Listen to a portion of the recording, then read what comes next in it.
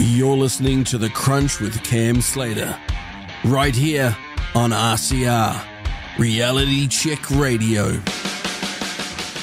Ezra Levant is a Canadian conservative media personality, political activist, writer, broadcaster, and a former lawyer. Ezra is the co-founder, owner, and CEO of what the elites call a far-right media website, Rebel News. He's affectionately known as the Rebel Commander, though I'm not sure how he'd look in an orange flight suit or maybe flying an X-Wing fighter. He's here in New Zealand to help launch Avi Mini's new book before jetting out to Melbourne. It's his first time in New Zealand, so here's a warm welcome to New Zealand from Reality Check Radio. Welcome to New Zealand, Ezra. Cam, it's great to be here. Is this your first time in New Zealand, Ezra? It is, and I'm looking forward to it. I've visited Australia before, but of course, New Zealand is an entirely different world, and I'm delighted to be in Auckland today. We're going to Wellington later. Hopefully, I'll have a chance to tour around a little. So it's not a very long visit, but I'm already having a great time. It's great to have you here, and it's I've been following yourself and Rebel News and the growth and also the trials and tribulations that you've been through in Canada and also Australia with Avi for quite some time. So it's going to be a real pleasure to finally meet you in person and at Avi's book launch on Friday night. Well, thanks very much for your kind words, and the feeling's mutual. I know it's tough to be a citizen journalist like you are when you're competing against not just the corporate media, but increasingly the government media, not just government funded, but in many ways government directed. And to be a nonconformist, to be contrarian, to be skeptical, those used to be traits of all journalists, but it's sort of being drummed out of the profession. So I salute you. You're one of the few lonely voices in this country fighting back against what I call the regime media. Regime media, that's appropriate because I labelled the Ardern government as a regime because of the excesses under COVID of what they had, very similar to what you had in Canada and almost identical to what Dan Andrews did to Victoria that Avi and Rukshan had to deal with. And they really were regimes. So I think it's the only way that we can describe it. And this global creep of controlling information. You know, the internet was supposed to give us freedom of information, and now they're seeking to control it. Yeah. Well, I'm glad you mentioned Avi and Rukshan. They really were lonely voices in one of the worst lockdown cities in the world, Melbourne, Australia. And as you know, Avi was literally arrested, stomped to the ground, thrown in the back of a police truck, driven far away. I think it might have been even 5 times altogether. And eventually they apologized to him, but not until after we took them to court, which most people don't have the financial ability or even the know-how. How do you sue the government? It's an impossible thing. And so Avi fought back. But for every guy who fought back, there's got to be 10 or 100 who couldn't fight back, didn't fight back. And the whole reason they go after guys like Avi is to make people think, wow, if they can do that to Avi, they can for sure do that to me. So it's sort of a demoralization tactic to really make an example out of nonconformists. So you don't want to be contrarian just for being contrarian's sake. Although, frankly, I like people like that because they force you to check your biases. But these days, there's such a conformity. I use the phrase regime media. Some people say legacy media. I don't even know if I'd say mainstream media anymore. But they're really trying to censor citizen journalists because they really want to control the narrative. And you're right. The internet is the main way they're doing that. And they've totally colonized Facebook and YouTube and Google. And it's only since Elon Musk took over Twitter that we've realized the depth of the colonization by what's sometimes called the deep state, FBI, CIA. I presume Australia's government has a hand in things in Australia and New Zealand. What we know, Jacinda Ardern said during the early days of the pandemic, basically she said, trust us, trust everything we say. We'll be your source of all the news you want. and we know what's true. I know I'm paraphrasing there, but she really was shocking in terms of her hubris that only she knew the truth. Yeah, we used to mock the podium which she stood behind and called it the podium of truth. But she actually said not to trust anybody else other than the government, and that we're your one source of truth. She actually said that. Yeah. That's the exact wording. I've seen that clip so many times. And the shocking thing, Cam, is how many New Zealanders said, okay. I mean, and I'm not blaming New Zealand. Canadians, Americans, Europeans, they did the same thing. I mean, there's an instinct in all of us. I think it probably dates back to prehistoric times, probably even to caveman times. Stick with the herd and you'll be safe. You can see it in nature. Fish swim in a school. Buffalo run in a herd. It makes you safer from the wolves, from the sharks. And I think that in a time of crisis and danger and fear and risk, there is a human instinct to just obey authority, stick with the herd, do what everyone else is doing, and you'll be safe. And I think that really came out during the pandemic. And we saw people lusting for more government control. There were freedom fighters. I count you amongst them. But for every freedom fighter, I have to say there were more people who sort of liked the comfort of having an authoritarian regime. And I find it a little embarrassing. Canada went that way too. I mean, we in the province of Quebec, which is the French-speaking part of Canada, they had actual curfews from 10 p.m.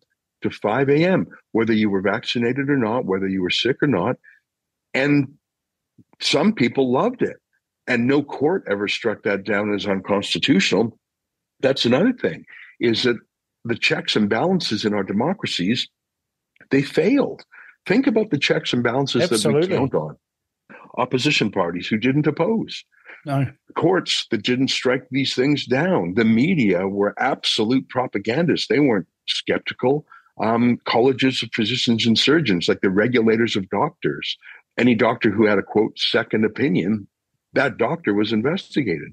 Or cancelled. They were victimized just as much as the ordinary citizens were. In fact, more so probably. Yeah, and it was to enforce a conformity, give the illusion that everyone was fine with this. Because look, there's not a single doctor who objects. Yeah, because you've suspended the ones who don't. And I don't know. I think it showed some real cracks in our intellectual, democratic, ability to think through crises. And some people, I see news in America that they're talking about bringing back masks again. In fact, we see the first institutions talking about masks just for 14 days.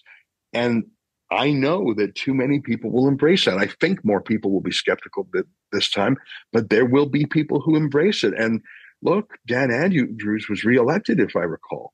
And I don't know enough about New Zealand politics to comment, but in many Canadian jurisdictions, the locker downers were reelected. Justin Trudeau, who many people have compared to Jacinda Ardern. Justin Trudeau was reelected. And in the Canadian provinces, the ones with one exception, the ones who were the locker downers were reelected. So they believe, not only were they right, but they believe that the people support them. And I have to say there's some truth there, is that maybe we're not as freedom loving as like, I really want to believe that human beings yearn for freedom. But I think what the pandemic showed us is that many of our friends and neighbors yearn for, quote, security. They yearn for control. And, we saw this here in New Zealand. Jacinda Ardern, we've got an electoral system that was designed, it was designed actually at the end of World War II to prevent majority parties taking complete control of the parliament in Germany. New Zealand adopted the MMP system. And, for 30 years, we didn't have one party getting a majority. So they had to form coalitions. People were sold on the story that they would then be collaborative and it would be all, motherhood and apple pie and the politicians would get on together. Well, Jacinda Ardern, the lockdown princess, managed to get the rare feat of an absolute majority under MMP. And then she really went to town. which obviously culminated in the parliamentary protests, which echoed the truckers' convoy that you had in Canada. And but that actually in New Zealand was the beginning of the end of Ardern, because that protest of those courageous people who had lost jobs, had lost their houses, their friends, their families, their careers, had nothing left to lose, all turned up at Parliament and protested. And that's when Jacinda Ardern started to realise that not everyone was on board with her kindness, that she used to call it. Yeah, and some of these leaders started to convince themselves that everyone agreed, because, first of all, they weren't going out and about in regular gatherings. They weren't on the hustings. They weren't at town hall meetings, because the gatherings were all shut down. So the only person, so in their defense, and I think that a lot of them knew exactly what they were doing, but in their defense, if I had to explain things from their side, I would say they were in these cocoons where everyone agreed. And perhaps you're right. Perhaps seeing those protesters shocked her. So, maybe not everyone agrees. And in Canada, where the trucker convoy was, I estimate that there were tens of thousands of truckers, maybe 100,000 other people who protested in solidarity. But I believe that fully 1 million people observed firsthand part of the trucker convoy. They literally came out on the sides of highways just to watch and be part of a grassroots movement. They wanted to see with their own eyes, not through the filter of their cell phone. Yeah. And it was breaking that false consciousness of unanimity. We were told everyone agrees, everyone loves us, everyone's with, and it was only when, and by the way, just like those protests, you say they were the beginning of the end for Ardern. In Canada, the trucker convoy was absolutely the beginning of the end of lockdown. In Canada, Trudeau overreacted. He brought in a form of martial law called the Emergencies Act, which, by the way, he hadn't even invoked during 9/11. So 9/11 was an not act of terrorism. Act of terrorism wasn't, the airspace over the continental United States and Canada shut down completely. But no, we don't need to use the Emergencies Act for that. But these pesky people who are protesting, we got to subject them to the awesome and fearsome powers of the state. And that's exactly what Jacinda Ardern did here. She'd had enough of the protesters peacefully camped on the front lawn of Parliament and brought in the stormtroopers, in all their black gear, their helmets, their shields, their batons, their tear gas. They even had baton rounds, they call them sponge rounds, but these are less than lethal but hurt nonetheless firearms that the police were using against unarmed citizens. And they dreamed up, the media was in on it. They would put a press release out and say, pitchforks have been seen at the protest.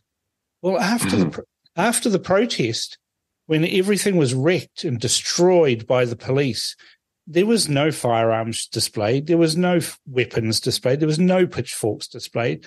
Normally, when you see the police do a raid on somebody, they display all of the evidence that they've gathered. We had none of that. We had none of that. We had all these people prosecuted for trespassing in a public area.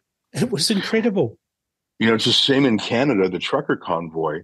There was not a single violent act ascribed to the trucker convoy. There was one shooting, but it was Trudeau's Mounties shooting our reporter, Alexa Lavoie, with one of those less than lethal riot guns. So there was a single shooting during the entire trucker saga, and it was a cop shooting our reporter. And I have to think, what are the odds?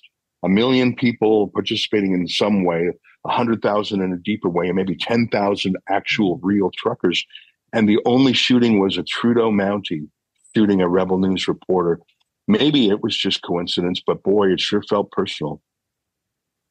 What astonishes me, Ezra, about this whole pandemic nightmare, really, is that how quickly Western democracies succumb to totalitarianism. It's as if we never learned anything from the 1930s, a scant 75 years ago, 80 years ago, and we've totally forgotten all of those lessons. And I've commented often that Joseph Goebbels must be cackling in his grave that his treatise on propaganda had been picked up by Trudeau, by Dan Andrews, by Jacinda Ardern, and implemented flawlessly, and we all fell for it. Well, that's the thing. I mean, Nazi Germany, Hitler came to power in 1933, and he had to change many of the laws and the culture of Germany to bend to his plans. The Nuremberg laws of 35, if I'm not mistaken. The Enabling Act. And so it was a series of things. It took really 6 years to get into the Second World War, and the Holocaust itself didn't really get fully underway for a couple more years. That, Germany was really one of the most enlightened, progressive, educated, liberal places in the world. Obviously, thank God, Canada, the United States, Australia, New Zealand did not, obviously we didn't go full Nazi. But boy, we sure went to lockdowns and mandatory vaccinations and people accepting the fact that churches and synagogues were locked down, people accepting limits on funerals and weddings. And, of course, we didn't go the whole distance, thank God. But boy, we sure went a long way very quickly. And I'm not comparing them other than when you go down the road of authoritarianism, I think we went rather quickly. And part of it was I think people always think that the modern era is the most enlightened, and somehow they're maybe even genetically more moral people than those in history, but that's clearly not true. If anything, I don't think we're as literate in the philosophy of freedom. And of course, the media is much more controlled. Goebbels could never have dreamed of controlling the media in the manner that social media companies like Facebook, YouTube, Google, et cetera, did. I mean, literally automated machine learning censorship. Yeah. And if you read the community guidelines of YouTube to this day, they don't say violating the quote science, because what does that mean? They say violating health orders of different authorities. So basically, it's a political censorship. And by the way, a lot of their so-called science or community guidelines were later proved to be false. And Goebbels never had that control. The Soviets had enormous control. In Romania, you had to literally register your typewriter with the police. They would take a typing sample because each typewriter had a slightly different fingerprint. And they would keep those on file in case they found anti-government samizdat. And they would try and see, well, whose typewriter was used in this. Like, that's how authoritarian and controlling they were. But they had nothing on the modern high-tech social media censorship industry. Goebbels could never have dreamed of the censorship that the modern era has. And this is the thing that shocks me to my core. And people say, well, why do you say shock, Cam? That's really strong language you're using. But I never could understand why the Jewish community never fought back in Nazi Germany. I could never understand how it ended in the camps and the death and the destruction of that, and how they got there. And it wasn't until I visited Jerusalem in 2014, and I went to Yad Vashem, and that museum is incredible because it teaches you as you journey through the galleries precisely how it happened and how it happened in an incremental way. Right. The death camps didn't just happen. They were the end of a very long process that started with segregating people on the basis of something, in this case, their Jewishness, wearing a gold star. And we very quickly in modern society ended up with the modern equivalent of a gold star, which was the reverse of that, but the vaccine passes and preventing people going to see shows or going to restaurants or congregating together unless they had their pass. Yeah. Go ahead. Yeah, I was criticized for drawing that parallel. And the reason you were criticized is because by liberal Jews as well. They criticized me for saying that. But I said, but these are all the hallmarks. We are stepping closer and closer to totalitarianism, and no one's fighting except a few of us. Yeah. The reason you were criticized for making that analogy was because it hit home. And by the way, after the Second World War, the Nazi doctors who committed atrocious experiments on concentration camp inmates, a lot of the Nazi doctors were put on trial. And one of the verdicts of that trial has been called the Nuremberg Code. Yeah. And it codifies how you need a patient's consent before doing medical experiments on them. And it's called the Nuremberg Code, and you can find it quite quickly. It was part of the verdict on these Nazi doctors. And the Nuremberg Code talks about informed, continuous consent. Yeah. The consent that can be revoked. Informed means they have to know the risk in advance. The Nuremberg Code was violated. And anyone who says, oh, people have the choice, if someone has a job that they need to feed and house their family, and you say, take the jab or you'll be fired, that is not free consent. That's not real consent. It's coercion. And by the way, don't think for a second that we had full informed consent. How could we, since the drugs were experimental and still are, by the way? They're required to be under testing for years to come. We don't know what the long-term effects are. So the fact that people would say, how dare you compare it to the Nuremberg Code? Well, because it's exactly what the Nuremberg Code was designed to militate against.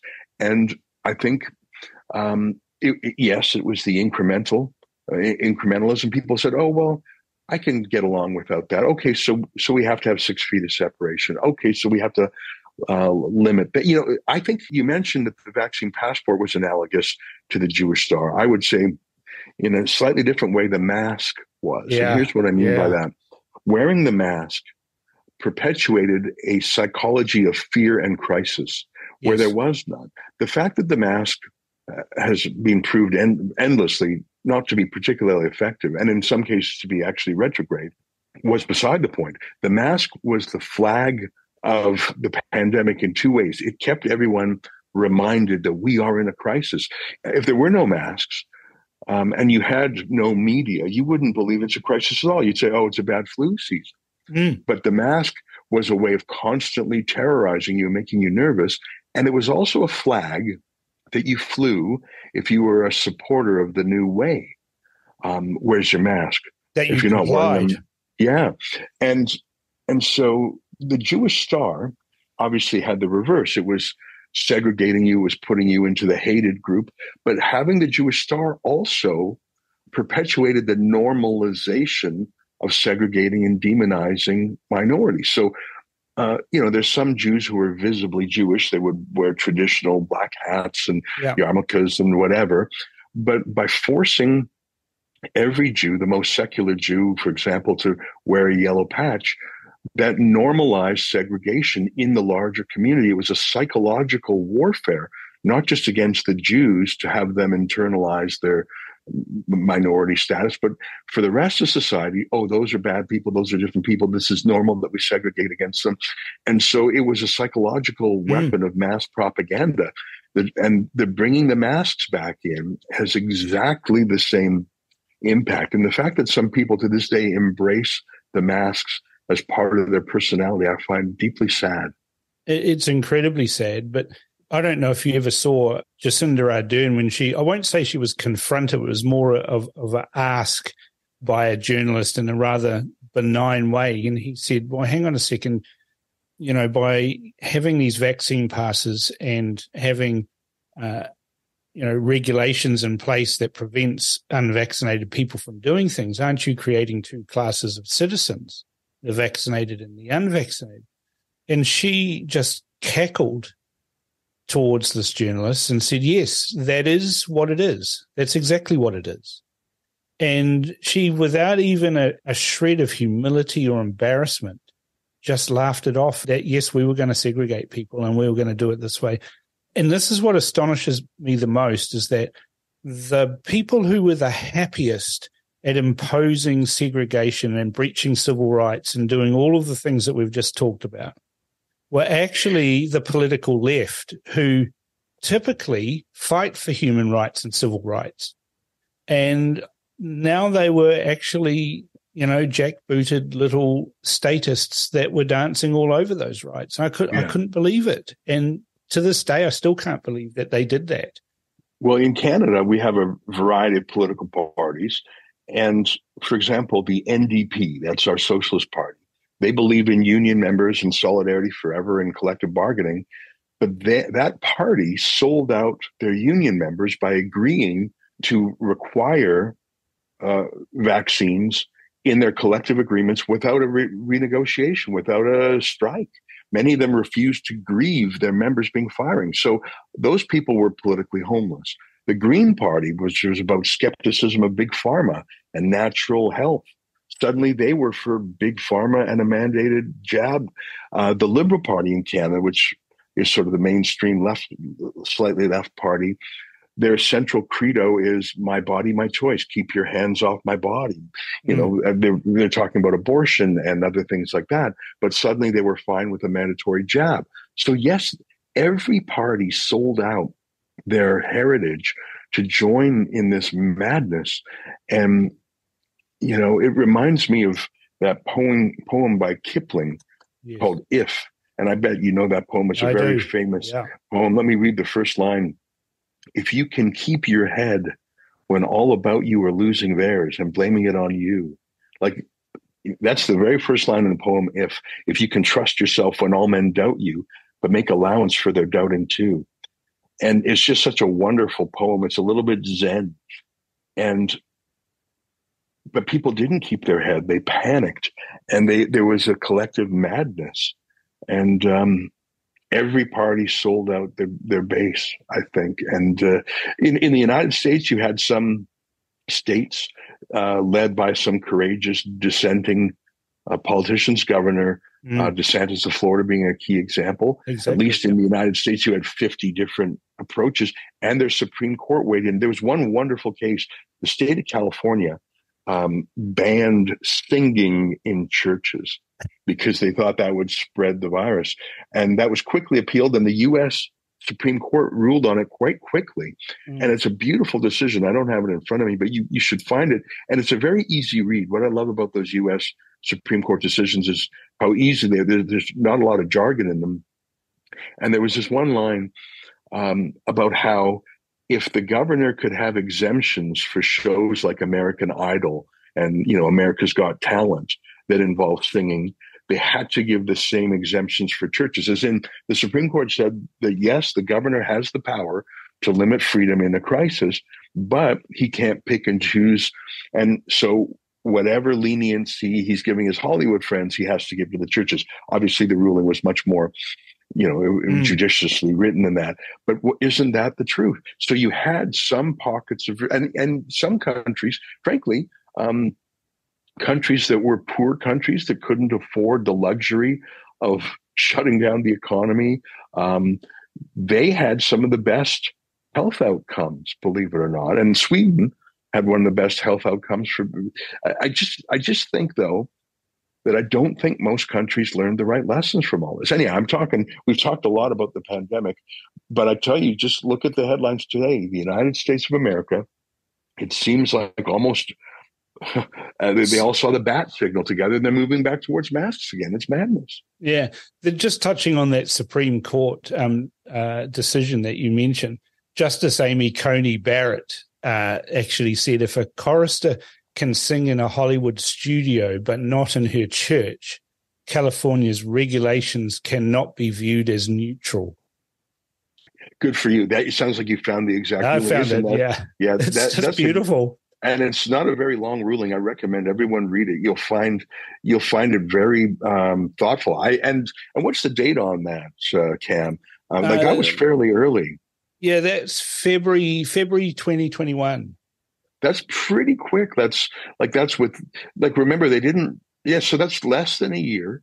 Yeah. By the way, Canada, things got desperately worse in 2021, and 2022 was the invocation of that martial law called the Emergencies Act. So, sorry, 2022. That was February 2022 was the worst. So America started to, at least parts of America started to pull out of the madness earlier. Yeah. This is the thing that astonished me in New Zealand. the first lockdown that we had, when the Prime Minister came on the television, told everybody that they were going to be locked down, that you weren't allowed to talk. She actually said not to talk to your neighbors. Stay in your house, do this. We had the police commissioner come on television and saying that if you don't stay in your house, you'll be staying in our house. And with a little wry grin on his face. Yeah.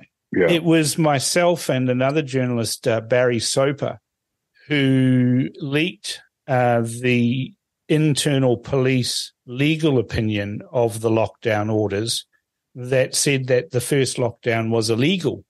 And we were hounded, abused, said we were putting people at risk by sharing that information. The government denied that the legal opinion existed, even though I actually had, a brave person inside the police leaked that information and the internal correspondence to me. So then I was able to actually ask for the documents because I knew what the file name was of them, but they still denied initially that this existed. And then when another person, a qualified lawyer, took the government to court, the court said, well, yes, all right, it perhaps was illegal, but it was the right thing to do. And they just glossed over law breaking by the government. And the same thing happened with Avi's case. Again, I was leaked documents that showed there was a political angle to trying to stop him coming to this country.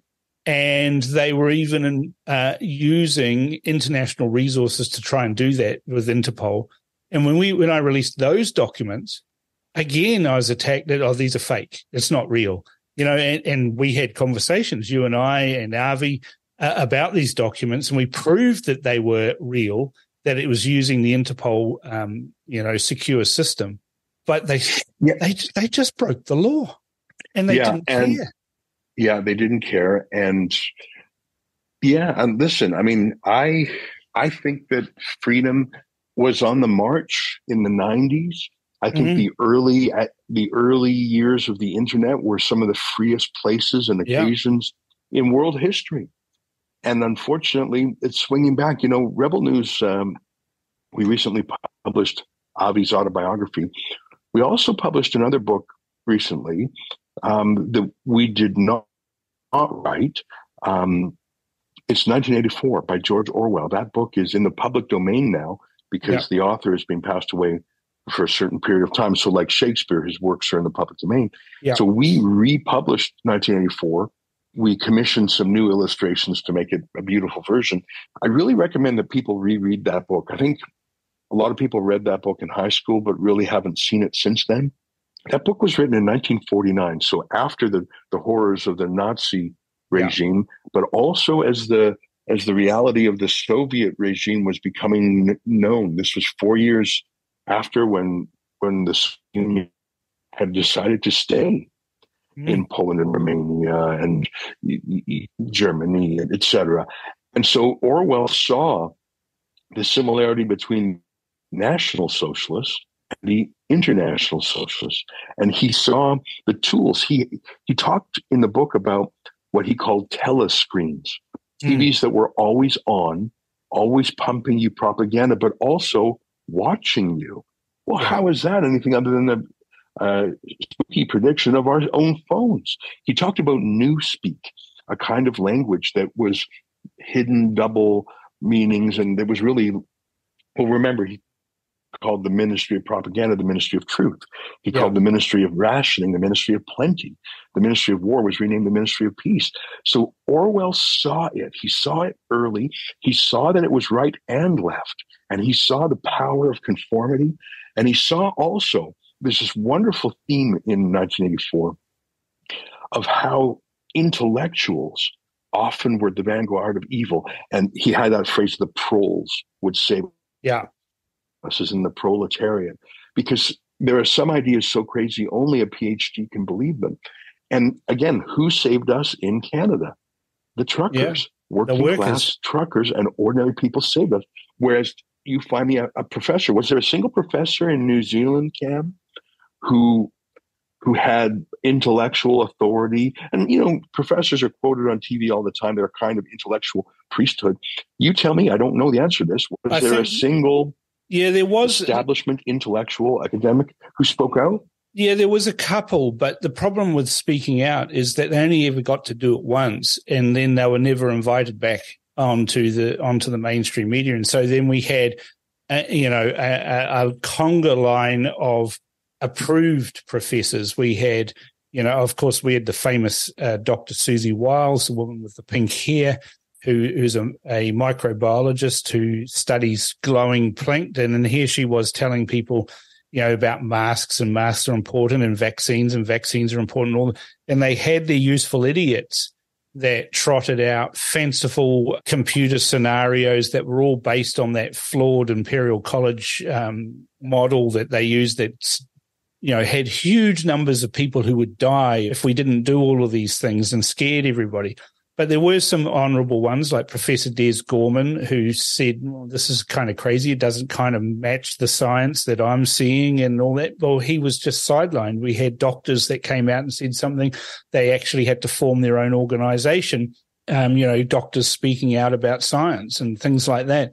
But they were marginalised, and it was only the advent of Voices for Freedom, a protest group organised by three ladies who have been attacked constantly since doing that, described by the Disinformation Project, the mandarins appointed by the government to point the finger and say this is misinformation or they describe these people as, they're knitters and they're traditional wives, and they braid their hair and they put this crazy stuff that's supposed to identify conspiracy theorists who are going down the rabbit hole.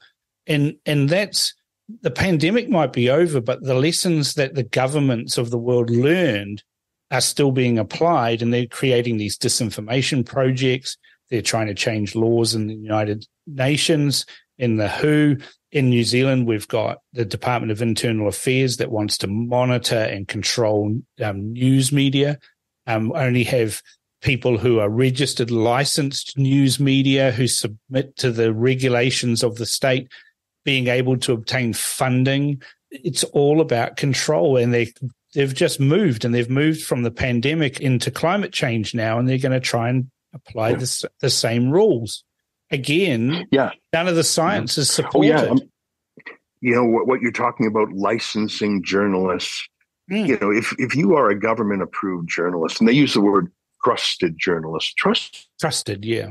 Trusted by whom?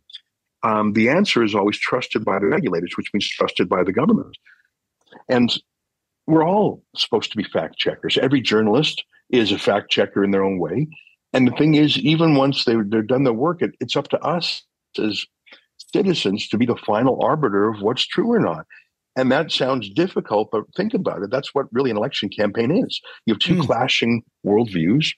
And by the way, they both can be legitimate, but you have to be able to disagree with what, one guy's fact is another guy's misinformation. I do believe that there is objective truth in the world. I'm not a complete moral relativist who says things are only what you imagine. I believe there is truth in the world of physics and math, but on social sciences and matters like global warming and matters like the pandemic, we don't have all the information. The truth is not yet found out. I believe in the theory of gravity. I believe that is absolutely true. But very few things in politics are that clear. And so we have to allow humans, ordinary citizens, to be the judges of it and not, quote, experts who got so many things wrong. And that's what terrifies me about these so-called misinformation units. They're not made by superhumans. They're not superior beings. And they would just be called journalists or pundits or opposition war room, political tricksters. But they call themselves misinformation units to give them some sort of special status. They're not. They are no better than you and me, but they have some sort of power over the rest of us, or at least they seek it. Yeah, and it's spreading that, we're seeing this constantly now whenever it's like us here at Reality Check Radio, the mantra of all of the hosts that are on Reality Check Radio is to explore all sides of an issue and to let people talk and to have what I call, at the start of this show, what I call courageous discourse, where you can discuss something and disagree with somebody, but not be so polarized as to put your fingers in your ears and start screaming la, la, la, la, la, which is what we are seeing constantly now in the United States, certainly in Canada, in New Zealand and Australia, in the UK, where this polarization of society into an us and them, and there's so many us's and so many thems that they all sort of overlap each other. But what it's leading to is the loss of the ability to accept that somebody else may believe something different.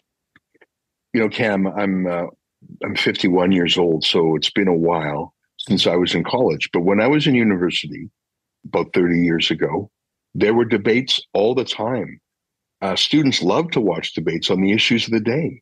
And it was sort of expected that you would attend such a debate if you were with a political club or a debating club. And if you said, no, I'm not going to debate you, you were a spoil sport, you were a chicken, you were not participating in the social, ebbs and flow, the social process. But those days are gone.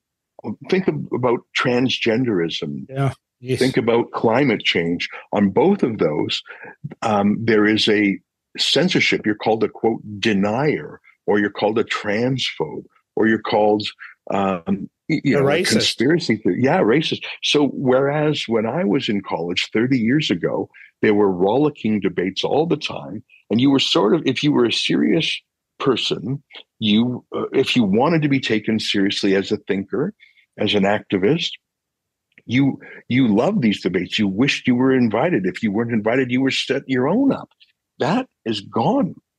And now you have brittle students who not only don't see any debates, but they don't believe debates are a good thing. They certainly couldn't win a debate or participate, because that involves having your own ideas challenged and formulating defenses and using logic and facts. What I see now is just people repeating mantras. And it's actually amazing to see what happens when people who go through the woke academies are subjected to criticism or skepticism or another point of view. They have a sort of breakdown. They lash out with name calling, and sometimes they call for the police. And I think that that's part of the problem. Let me say this about the lockdowns, Cam. Yeah. That was a long time coming. There were a lot of erosions in our checks and balances that had happened years or even decades earlier that allowed that to happen. Yeah. Our lack of understanding of the importance of fundamental freedoms, our lack of commitment to free speech, our lack of, there was a lot of things that had to go wrong a lot before 2020 for us to make the mistakes we did. And I think some of them can be traced back to education, and that we have the idea of trigger warnings instead of saying, kids, go to school and you will be triggered. You will hear uncomfortable thoughts. You will meet people who shock you with their ideas, and now you're going to practice responding to it. But universities are conformity factories. High schools are becoming that way, and they're even reaching earlier. So a lot of these problems go. It was a 30 years of the wrong direction got us into these problems. It's going to take 30 years to get us out, Cam. I think it's going to take longer than that. And I'll give you a classic example is just 2 days ago, the government here, the Labor government, announced a new approach to education, particularly for important subjects like mathematics. And this is a direct quote from what they're wanting to achieve. Just to give you an example, it's quoted as a critical maths pedagogical approach uses maths to develop critical awareness about wider social, environmental, political, ideological, and economic issues. Critical maths recognizes the importance of understanding, interpreting, and addressing issues of power, social justice, and equity in the community and the wider world. Then it uses the Maori word for students, akonga, are encouraged to interrogate dominant discourses and assumptions, including that maths is benign, neutral, and culture-free. That's what the government of New Zealand wants to happen in the maths curriculum in New Zealand. Yeah, it's very interesting. I just, I'm worried about if you're taking a Marxist, cultural Marxist approach to things like math. I fear for I'm worried about our bridges and our tunnels and our airplanes in the years to come. I don't care what race or religion my doctor is or my pilot is. I just want them to be the best at it. I'm nervous about that. And frankly, our geopolitical competitors must be laughing. I think of China, where they're very much emphasizing. I reckon they're fermenting it. Oh, it wouldn't surprise me because it undermines the West. Yeah. And it's obvious in places like the military, when the military, only in personnel decisions, but in doctrine and priorities, to have a climate-friendly military. I'm not even kidding. I remember Barack Obama's CIA director telling Charlie Rose that one of the reasons they didn't attack the ISIS oil trucker tankers is because of climate change, because of the environment. I'm not even kidding. So they didn't. I mean, you can find that on Charlie Rose. Just Google Charlie Rose. And it was Obama's CIA director. Yeah, he just said that with a straight face, that he would rather not blow up an ISIS oil tanker because like these were murdering terrorists, the worst people in the world. But we can't have an explosion because that's against global warming. That. I don't know if that's true, but the CIA director said it was true. I have trouble believing that the CIA actually thought that way. But if the director said they did, maybe they did. That's crazy. And America's going to lose a war one day if that's how it is, because China is not messing around. They're not messing around. Yeah, they don't care. They have got 1,000, 2,000, 10,000 year plan, and all we do in the West is focus on electoral cycles of 3, 4, or 5 years, and the Chinese just laugh at us. But you've arrived here in New Zealand right in the middle of an election campaign. You must find it kind of amusing that in 2023 we've got a governing party, the Labour Party, that's using a slogan that the NDP in Canada used in 2019, unsuccessfully, I might point out. They've got exactly the same slogan. You might not have seen it yet. Yeah, I haven't seen it yet, but I'm not surprised. I think one of the attributes of left-wing parties is that they have a globalist approach. Jacinda Ardern was, as you know, the head of a socialist international youth in her day. And a lot of these folks, and a WEF graduate. I was just going to say those were the next words out of my mouth. Is why do Justin Trudeau and Jacinda Ardern and so many of these, and Emmanuel Macron, is they really synchronize with other leftists, and they do on issues, whether it's global warming or censorship. That's what scares me. Jacinda Ardern is not done. In fact, she's on to bigger things. She wants to be a global censor. She wants to export that, and there are going to be governments like my own that are receptive to it.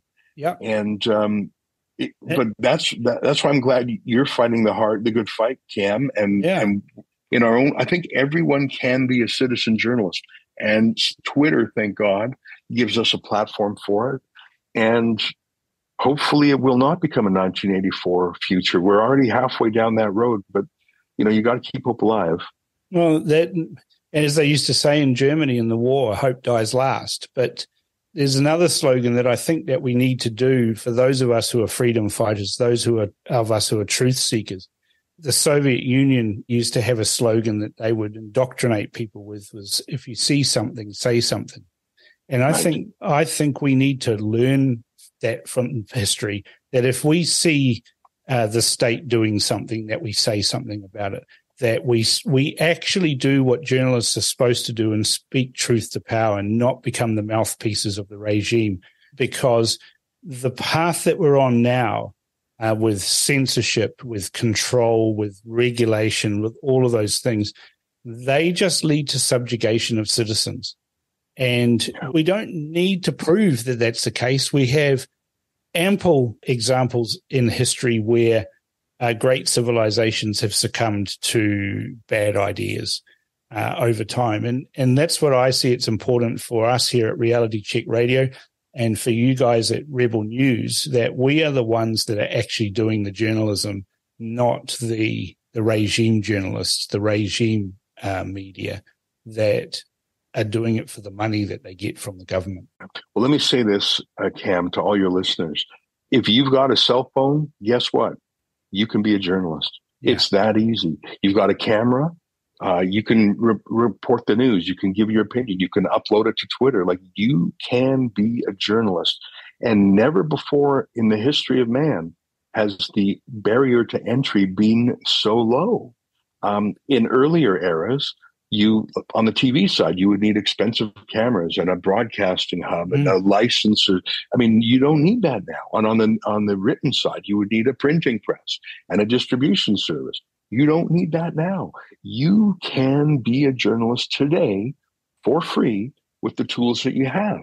Yeah. And you can do it as a living, or you can do it as a hobby outside you. I would frankly recommend people start off with it as a hobby because, it's very difficult to make a living out of it, but you can. In fact, now Twitter is paying contributors based on the amount of traffic they get. So I've seen some people actually make a living wage just out of tweeting if they're interesting and entertaining and informative. So I would encourage people, and people ask me all the time, how do I do it? How do I start? You just got to wake up in the morning and put your slippers on and get into it. That's right. My number one piece of advice would be do it every day. Yeah. Because first of all, if you don't have something to say every day, maybe you should know that, and maybe you just need to scratch an itch. But if you are good at it, you'll get better every day. And as people will know that you're doing it every day, people will start to form a habit. They'll say, oh, what's he saying today? I know he's got a hot take. I'll take it today. So, and by the way, Twitter is great for that because it doesn't have to be long. It doesn't have to be a lengthy thing. It can be very short. And so go ahead, Cam. No, well, we're seeing that right now in New Zealand where there's a guy who uses a pseudonym because he's in a job that he doesn't want to risk, and so he has to use a pseudonym. His Twitter handle is Thomas Cranmer, and he seems to be very well connected, seems to know how to use the Official Information Act very well, and he has revealed in the last couple of days a concerted campaign by the New Zealand government to purchase content that suits a narrative that they want to push out. And that narrative is quite broad in what he has been exposing through these documents. And I sent you a link before we got started on this interview, but basically the New Zealand government has approached a television station about a special partnership about climate change that they started on in May 2022 and then finally signed it after negotiations so that they could time it with COP27. Now, you've sent journalists to COP27, so you know what I'm talking about. Mm-hmm. They've spent $400,000 or so with, this is just one news organization that we know about, and the second one, Stuff, the largest internet news site in New Zealand. And they've been paying for content to push an agenda that also involved government ministers appearing on television shows to push that agenda. And you know what's really strange about this, Ezra? The only people talking about us are people on Twitter or Reality Check Radio, another independent media outlet called The Platform. The mainstream media today, I would have thought that would be big news, that here we have cash for content arrangements in place with media. The Herald, New Zealand Herald said nothing. There's nothing on the Stuff. The major TV channels have said nothing. The major commercial radio stations have said nothing about it. Total silence. And first of all, I'm shocked but not surprised because the same thing is happening in Canada. And we did an access to information request in Canada seeking the list of all the media companies that received special bailouts and payments from Trudeau. And the list, there were 1,500 companies on the list. Cam, I didn't even know there were 1,500 media companies in all of Canada. Everyone in the entire industry went to get their payoffs. Some it was tens of thousands, some it was hundreds of thousands, some it was millions. And here's the one thing these 1,500 titles have in common. Not a single one reported it. Because why would you disclose to your own viewers that you're really running infomercials for the regime? And if listeners are having trouble realizing why that's bad, imagine if it was, I don't know, ExxonMobil. And they just said, wink, wink, we have a particular view on global warming and carbon taxes. Or imagine if it was a tobacco company. Well, what about, I don't know, Pfizer? Yeah. Well, that's a huge and obvious one. And you know what, Cam, it's funny you say that. I don't know if you saw, but in January, Avi Yamini and I, with a couple of the journalists, went to Davos, Switzerland for the World Economic Forum. And we literally chanced upon Albert Bourla, the Pfizer CEO, on the street. Yeah. And I couldn't believe it. And we jumped into action. We walked with him for about 3 minutes till he managed to duck out. And we peppered him with questions. He didn't really answer them, although I think he could have. Like, it surely wasn't the first time he heard those questions, but he just thought himself above answering them. That video was the first time, I think, that Albert Bourla was scrummed like that by anybody. Now he does media interviews 1, 2, 3, 4 times a day. Not so much today, but back then he did. And so what that showed was not just people pummeling Bourla with questions, and I thought some of our questions were good, but it was a wake-up call that, hang on, why has no one else ever done this to Bourla? We were not rude. We didn't swear. No, I saw the videos. You were it's the thing, Ezra, you're always exceptionally polite. Well, I wouldn't go that far. I disagree with that. But they were substantive questions. You're politer than me, you put it that way. Well, we poked him. He didn't say anything, but the fact that Avi and I pummeled him for 3 minutes was the reason I tell you that, Cam, is that was our most popular video we have ever made in our 9 years. Yeah. That video has been seen more than any other of our videos, 20 million times alone on Twitter. Yeah. And the reason I say that is you would never have seen those questions by the New Zealand Herald, by Stuff, by, in America, CNN, or even Fox. Even Fox. They would have been much more careful because you don't bite the hand that feeds you. And there was a multi-billion-dollar sales effort going on.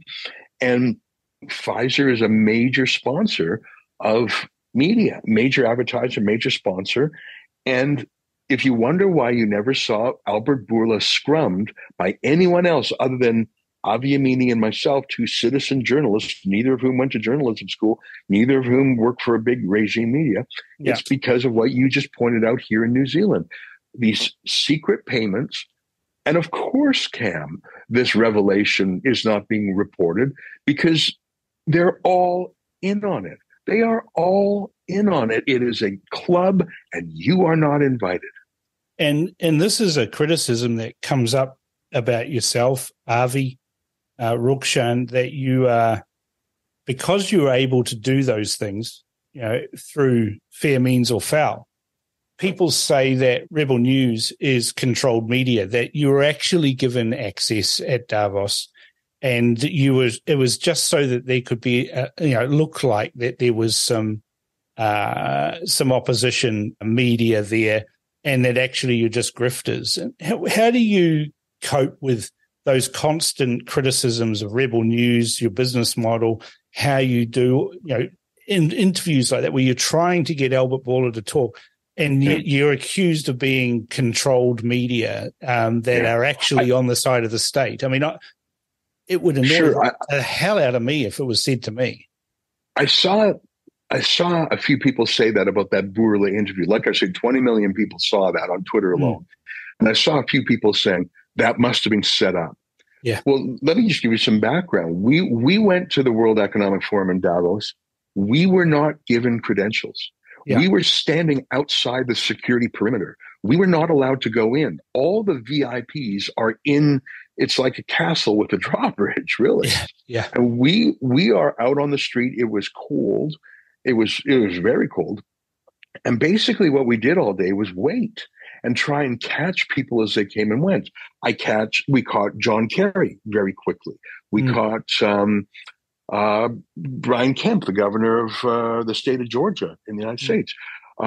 We waited for 2 hours as Greta Thunberg tried to outwait us.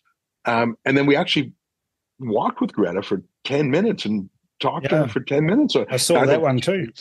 Yeah, and I thought her answers were silly and frustrating, but at least she talked to us.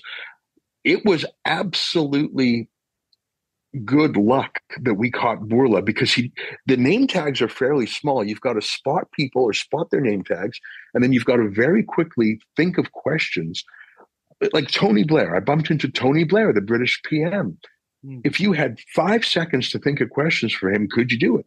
You'll notice when in the video of me scrumming Burla, I sort of ran out of questions after 30 seconds, and luckily Avi jumped in, because I wasn't ready to think, okay, what should I ask Pfizer? I think that was Albert Bourla's worst day of the year. And anyone who thinks that was set up, I think that's watch the video. I remember the questions I asked. I said, why did you keep it secret that your virus didn't stop transmissibility? Right? Yep. I said, you knew it before you admitted it. Why did you decide to keep it secret? I'm sorry, that's a devastating question, if I do say so myself. We said, why did you lie about the efficacy? You said it was 90%, then 80%. So we said, will you apologize? How is that serving Pfizer's interest? I think one of us said something like, did you need a yacht or something? What do you think about when you're on your private jet or your yacht? I think Avi said something about returning money for,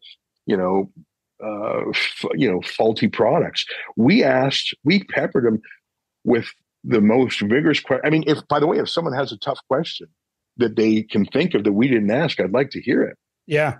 That we pummeled him, and I think he made it look worse because he didn't talk. And he tried to escape us, as you saw. He tried to get out of the public street. The whole thing was about 3 minutes long, but it felt for him, I'm sure, like 3 hours. No, that was a combination of luck and patience. We waited and waited, and we had no idea who we could get, and we had to sort of spot their name tags. I recognized Albert Bourla because he's on TV so much. Yeah, but many of the names I wouldn't have known. Brian Kemp, the governor of Georgia, I just don't know what he looks like. So we had a team there whose job was to sort of spot name tags. And again, this was only for people who left the security perimeter. We were not allowed in any of the official venues.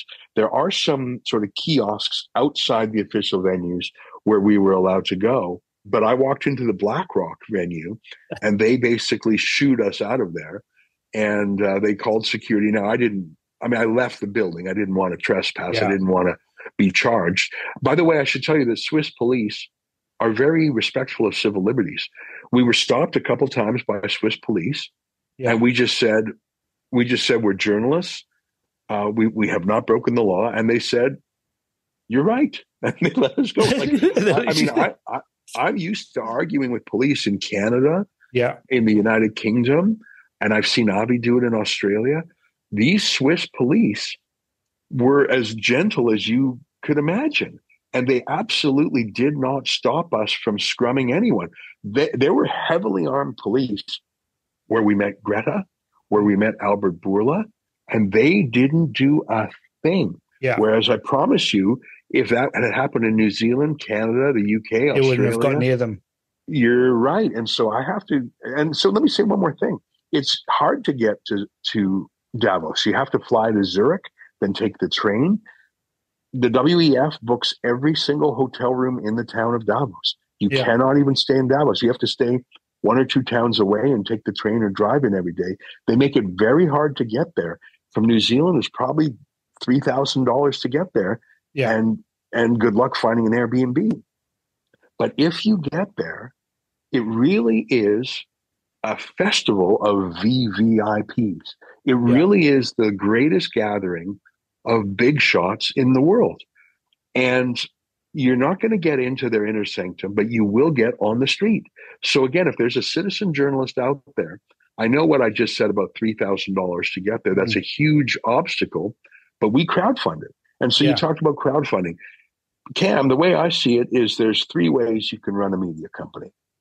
One is you can do what the New York Times and the Washington Post does. Get a benefactor. That's right. The richest man, a billionaire who's in on it. Yeah, it's right. Jeffrey Bezos of Amazon owns the Washington Post. Carlos Slim, or Elon Musk for that matter. Yeah. So a lot of oligarchs buy media as like a plaything. So you could work for a billionaire, and that's great as long as you do exactly what he says. You'll be fine. Another way is to work for a large corporate media. Trouble with that is they have ads to sell to Pfizer, and they're often exposed to public pressure through other companies in their conglomerate. So you can go to work for a corporate media company, but prepared to be very vanilla on all sides for the rest of your life. They'll be very woke. Another way is let your audience fund you. Yeah, that's right. Yeah, that's right. And Rebel News, the average donation to Rebel News is $58. Yeah. And so that means we have a lot of people chipping in, but it also means there's no one donor who's so big that he can call me up and say, Ezra, fire Avi.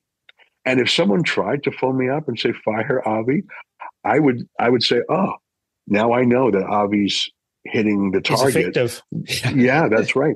And no one tries to do that because they know I'll react the opposite way. I didn't always work for a citizen-funded company. I did work for an oligarch once. I worked for a TV station for a few years, owned by a billionaire named Pierre Pelado. The company was called Quebecor. Yeah. And it was wonderful. I didn't have to worry about making payroll. I got well paid. It was a great job. I knew there were a few things I wouldn't talk about because it would upset the big man, but I was actually given a lot of freedom. Listen, I loved it.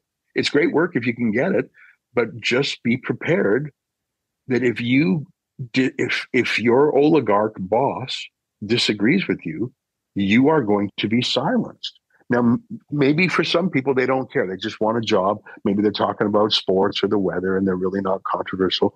But if you are a political commentator or a news reporter, if you're trying to speak truth to power, if you're trying to tell the contrarian side of the story, if you're a skeptic about anything mainstream, don't work for a conglomerate.